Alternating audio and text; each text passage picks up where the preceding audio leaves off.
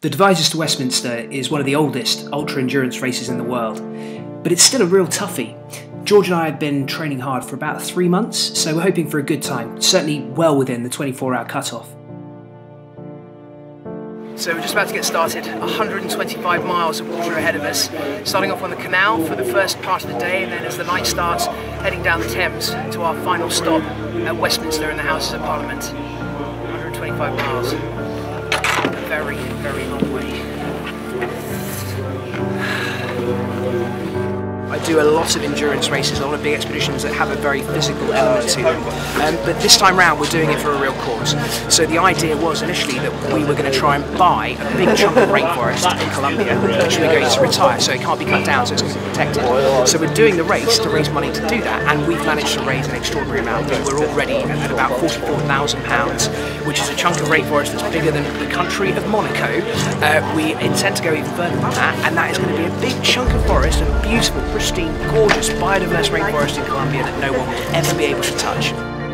You know what, after the first section, which is just purely canal with no portages, you actually look forward to the locks because it breaks it up and you get a chance to use new muscles. But then all of a sudden you get hit with this chunk where there is just lock after lock after lock after lock, and you end up running the whole thing, and that is tough.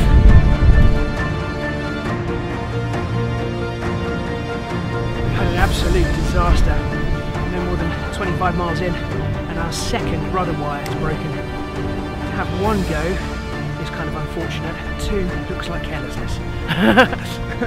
We are now completely stuck. I mean, we've run probably the last 3 miles, I guess, part of it with the boat on our shoulder, and yeah, we can certainly forget about a good time now. Now it's just going to be about finishing, if we can even get the boat up and running again.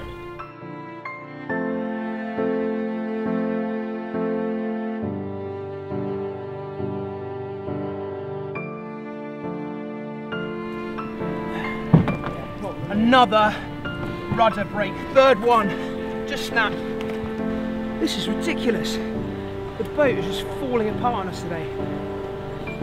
We're nearly 40 miles in, which is a third of the way, but we're so far behind schedule it's just not even funny. Really good for morale, getting changed, getting into dry stuff, but we've got all the fast crews starting to come through us, which we didn't really want to happen until, well, for about another 10 hours. As it started getting dark, we knew we were in trouble. If we didn't make the tide at Teddington, we wouldn't be allowed on and our race would have been over. All that work, 100+ miles for nothing. It was a pretty bleak time. We've kind of got our mojo back a little bit, actually. The canal was horrid. It was really, really awful. It just seemed like everything was against us. You know, we had the problems with the boat. There was a headwind, and it just has been horrific. But now we're on the river, it kind of feels like we're just getting started. I can't wait to get stuck in. It's midnight, witching hour, and we are over halfway. We are getting faster the further on we go, and I'm still feeling strong, actually. Morale high. 2 thumbs good! 2 thumbs good! Paddling non-stop for that length of time is a killer, and it's mostly mental. Bad morale or sight and you're done for. Good morale and the miles just fly by. Ah, I'm feeling fantastic, it's great. I can speak in 500 different languages and it's fantastic, and I paddle at 1,000,000 miles an hour. It's great! You hit 3 or 4 AM when your body is at its lowest ebb and all you want to do is sleep. But then you realise there's still 40 miles to go. And that's a long way. So the situation is, we've got a very limited amount of time to do the next 8 miles, George? 8 miles. To make sure that we can make the tide. Yes, definitely. So we are, thank you very much. And it's coffee, and it's on the dash.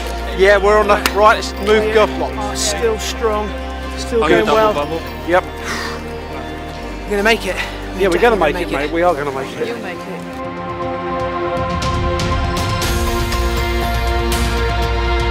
We made the tide at Teddington by the skin of our teeth. 30 minutes later and we wouldn't have been allowed to continue. But there's still hours to go and you are physically finished, running on empty by then. from here on in it is just pure slog. So you do all you can to distract your mind from the blisters, the nappy rash, the burning shoulders.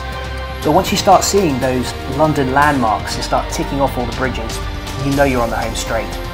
From there on in, what you do is just think about all those people who've supported you, all the money they've raised, and quite what can be achieved with that. And that's what carries you through to the end.